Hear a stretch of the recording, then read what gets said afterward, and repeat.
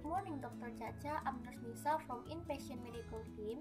I'm calling you about Mr. Ben Smith. He is 88 years old, has a change in his condition.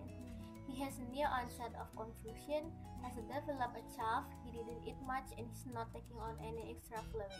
Okay. Mr. Smith has type 2 diabetes, arthritis, osteoporosis, cataracts, stress incontinence, and mild cognitive impairment. He walks with a 4-point cane and hard of hearing.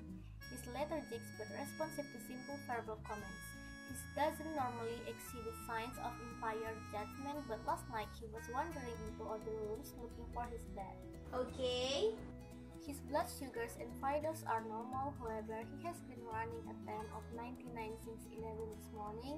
He has a dry cough and an auscultation of his lungs. He has some bronchi in the right base and his urine looks cloudy. I'm wondering if he's starting with a UTI or URI.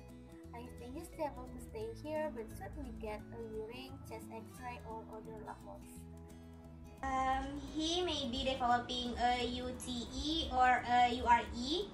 Let's get a chest, X-ray, URA, CNS, CBC, and eye test. Acetaminophen for a temp above 100 and any complaints of pain. If he spikes a temp above 101, call me right away. And correct fluids. Let's monitor his intake and output for the next 24 hours. Okay, that was get a chest x-ray, UA, CNS, CBC, and lights. Give acetaminophen for a temp above 100 or for pain. If he spikes a temp above 101, call you right away. And correct fluids, and let's monitor his intake and output for the next 72 hours, right? Yes, I will be doing rounds tomorrow, so I will be in to evaluate him then. If anything change in the meantime, please call me.